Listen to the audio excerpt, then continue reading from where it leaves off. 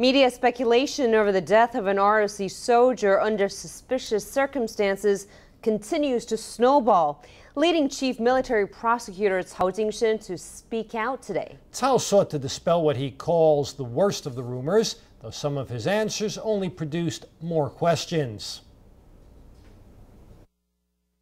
Prosecutor Tsao Chin-sheng lashed out against speculation surrounding the death of Corporal Chung-chiu. The intensity of the training certainly did not meet regulations, but to say that group torture took place is going overboard. I want everyone to think about what this departure from the truth, this embellishment means to the victim. How can his family endure it? A form of ill treatment being theorized upon is water torture. The claim emerged online, and NTU doctor Ko Wenja says Hong's low sodium count gives it plausibility. So, in a rare move, the military sought out its own civilian expert.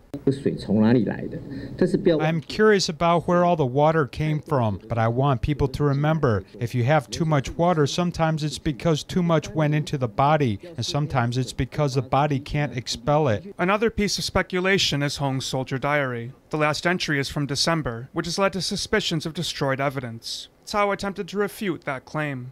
Hong Chung-chiu's soldier diary is just like this one. It is made with adhesive binding, not spiral binding. We would immediately be able to know if anyone removed a page. Hong's company counselor blames the lack of entries on his own laziness. The counselor says he did not take the initiative to request that Hong write in the diary. But on Monday, the victim's family displayed the diary, which it says it received from the military upon Hong's death. That diary was spiral bound, only adding more questions to a case filled with doubts.